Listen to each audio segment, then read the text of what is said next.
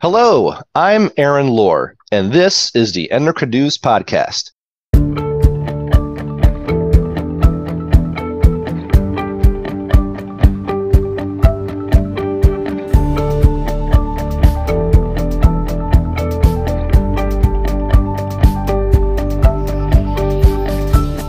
Recently, the Endocrine Society published a new clinical practice guideline entitled Treatment of Hypercalcemia of Malignancy in Adults, an Endocrine Society clinical practice guideline.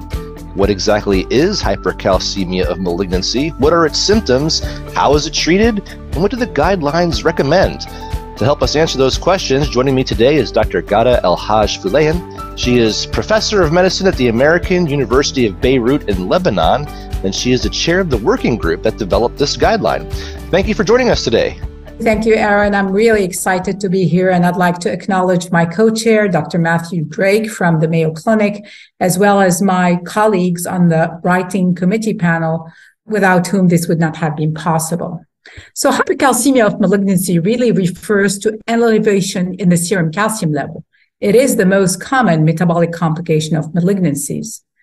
Hypercalcemia of malignancy occurs in 2 to 30% of malignancies, depending on the cancer type, typically breast, lung, renal cell cancer, multiple myeloma, and also depending on the stage. The more advanced the cancer is, the more is the likelihood to develop hypercalcemia of malignancy. In many cases, these malignancies secrete potent substances that can cause bone resorption and thus the release of calcium from bone into the circulation, elevating serum calcium level. Very often in many of these tumors, such as breast and lung, the compound is called PTHrP. There may be other circulating cytokines. In some instances, it could be the active form of vitamin D, or it could be in certain parathyroid carcinoma, parathyroid hormone itself. When serum calcium goes up because of mobilization from the bone, it overwhelms the capacity of the kidneys to excrete it, and thus can cause kidney impairment, dehydration, renal failure, and hypercalcemia. So what do we know about its association with morbidity and mortality? So this condition can lead to osteoporosis because of the withdrawal of calcium from bone, debilitating fractures, I just mentioned renal failure, but also decreased quality of life. And the morbidity is therefore quite high. The mortality was around 50% in 5 months. It's much better now because of the advent of better chemotherapeutic agents and also drugs to treat hypercalcemia of malignancy. One recent study suggested that the median length of stay is estimated at 4 days, and in-hospital mortality has decreased to 6.8%. And if we're looking at some symptoms that might be associated with hypercalcemia, what might some of those symptoms be? We talked a little bit when we talked about morbidity, but the symptoms depend on the severity of the calcium elevation and the rapidity of the rise of the serum calcium. So mild elevation may cause constipation and fatigue, but more severe symptoms, the calcium above 12, reaching 14, 15, 16, can lead to polyuria, polydipsia, impaired cognitive function, confusion, coma, arrhythmias, and ultimately death. So now that we have a good idea of what hypercalcemia of malignancy is and its symptoms, why did the Endocrine Society decide that now was the time for a clinical practice guideline? Well, hypercalcemia of malignancy is a condition accompanied by high morbidity and mortality. And despite the advent and approval of several drugs that can inhibit the effect of these substances in resorbing bone and the treatment of hypercalcemia, there are currently no guidelines, no clinical care pathways to guide the stakeholders taking care of such patients. Furthermore, the evidence comparing the efficacy of the various drugs head-to-head comparison was sorely missing. So this was a perfect opportune time to basically try to understand where we stand and how to fill that knowledge gap. What is the traditional treatment of hypercalcemia of malignancy? Classically, first thing to do is to try to flush the calcium down the kidney. So hydration with normal saline, and of course, a potent drug to decrease bone resorption, because a common pathway, as I said, is bone resorption. Possibly calcitonin, because it could bridge that early effect where there is a gap between the onset of the effect of the potent drugs such as the bisphosphonate, and the decrease in serum calcium. So hydration, calcitonin, and bisphosphonate were the older treatments available. If the type of cancer we have is one that produces the active metabolite of vitamin D, calcitriol, glucocorticoids are given to inhibit the effect of calcitriol on enhancing gut absorption. More lately, over the last 15 years, denosumab has come around the block and has been an extremely successful, potent anti-resorptive drug. Last but not least, in the treatment of parathyroid carcinoma, calcimimetics, drugs that mimic calcium, suppress parathyroid hormone secretion, synthesis, and help in the control of hypercalcemia. So this is kind of our armamentarium of drugs available up till now. Let's bring it back to the guideline. What exactly does the guideline specifically address, and what would you say are some of the most important recommendations? First of all, I think what's very important in these guidelines is that they were tailored to address the pathophysiology. What is the mechanism for the hypercalcemia? And therefore, if the mechanism is a very potent PTHRP-like substance, the first 4 recommendations will revolve around that. And basically, the first one is, if you have a patient with hypercalcemia of malignancy, do you just give saline and observe, or do you give a drug? And obviously, the strong recommendation was you have to treat such patient because of the mortality and morbidity, either with a bisphosphonate or with denosumab. And that is the only recommendation in the set of recommendation we came up with that is very strong, based on the high likelihood of mortality and morbidity, despite the lack of perfuse evidence that we cannot watch with saline, we have to treat with potent drugs such as bisphosphonate or denosumab.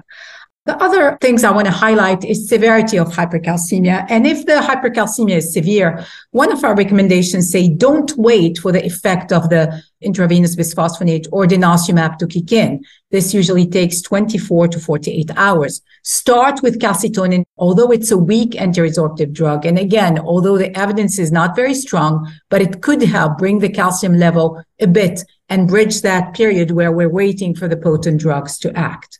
And then last but not least, what do you do for patients who have refractory recurrent hypercalcemia who are being treated with the intravenous bisphosphonate?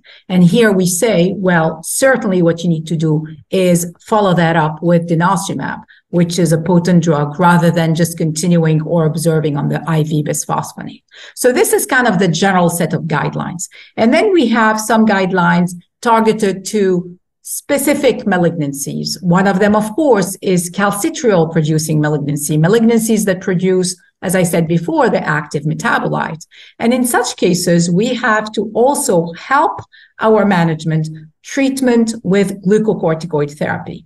This is for patients who have hypercalcemia due to calcitriol. You give them glucocorticoid in addition to either bisphosphonate or denosumab.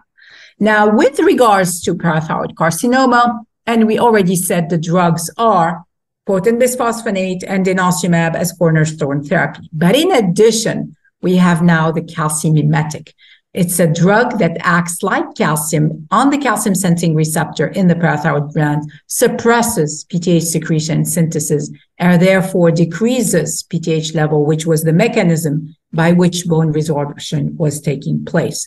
We did not find any evidence to favor calcimimetic versus bisphosphonate versus denosumab. So therefore, our recommendation for parathyroid carcinoma was either one of these 3 drugs would be fine. And then if we started with one of these drugs, for example, calcimimetic, and the patient did not respond, we would follow with denosumab or with an IV bisphosphonate. Conversely, if we decided to start with a potent anti-resorptive such as denosumab or bisphosphonate, and there was no good response, we could follow up with a calcimimetic.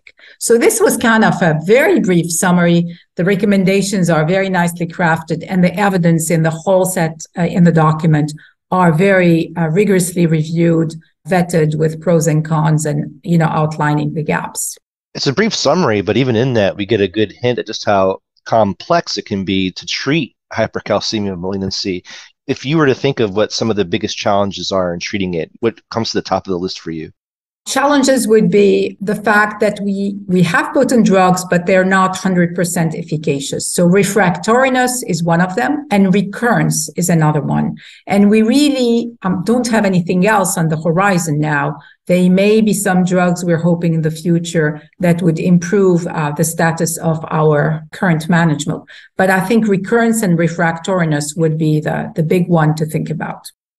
Are there any characteristics that make this specific guideline unique? So what makes these guidelines particularly unique are a couple of things. One is this specific guidelines was supported by two rather than the usual single systematic review, one for evidence of benefits and harms, and the other one for contextual factors regarding values, preferences, acceptability, feasibility, cost effectiveness, and equity. And the other uniqueness is that these guidelines were co-sponsored by two other major organizations, the American Society of Bone and Mineral Research and the European Society of Endocrinology. Now, with regards to the specific recommendation, I'd like to point out to the workflow that is part of the guidelines document that links severity and rapidity of serum calcium rise, basically characteristics of the hypercalcemia, and pathophysiology of the hypercalcemia with the specific recommendation. So it's a really nice, user-friendly way to know how to navigate hypercalcemia of malignancy. And the other thing that the guidelines have provided is, in addition to what is in the text proper itself, additional resources on the website, including case studies that illustrate the recommendations, pocket guides, etc. And last but not least, it's very important to underscore that fundamental to the management of hypercalcemia of malignancy is consideration of surgical therapy of the primary malignancy and chemotherapy of the primary malignancy, which are going to be instrumental in preventing the occurrence of hypercalcemia and the recurrence of hypercalcemia. I think we've done a fantastic job today of giving a good lay of the land of the current state of hypercalcemia of malignancy and its treatment and this wonderful guideline. I always like to look to the future too, though. How do you hope treatment of hypercalcemia malignancy will evolve over the next 5 to 10 years? Well, there is no doubt that this huge amount of work has identified several knowledge gaps. And it was really sobering to find out that we still don't know, for example, how to compare IV bisphosphonate to sub-Q denosumab. What is the long-term safety and efficacy of these drugs? There is some concern that with denosumab, after stopping the drug, you could get a rapid bone loss and fractures. So we have knowledge gaps that we now know must address. That's number one. And we really hope that there will be initiatives to close these knowledge gaps, to formulate stronger and better evidence-based guidelines in the future. In addition, I really hope, but I don't have anything specific on the horizon, but we do hope that there would be additional drugs that would be more potent, more long-lasting, less side effects, of course, because with these potent anti-resorptive drugs, chronic therapy is tied to long-term AEs, rare but worrisome, such as atypical femoral fractures and osteonecrosis of the jaw. This has been a fantastic discussion. For those of you who are listening, who are interested, we will link to the clinical practice guideline that we've been talking about today in the description of today's episode. You can click on that and go and find it. Gada, thank you so much for being on the podcast today. Thank you. A pleasure. Thanks, Aaron. And that's all for this episode. I hope you enjoyed it. As I said earlier, we'll link to the Endocrine Society's clinical practice guideline on hypercalcemia of malignancy in today's episode description. I'd like to take a moment to thank our editor, Andrew Harmon. He edits every one of these episodes, and I don't want to think about what this podcast would be without him. Thanks, Andrew. We can't do this without you. We'll be back soon with another fantastic dive into the world of endocrinology. Until then, thanks for listening.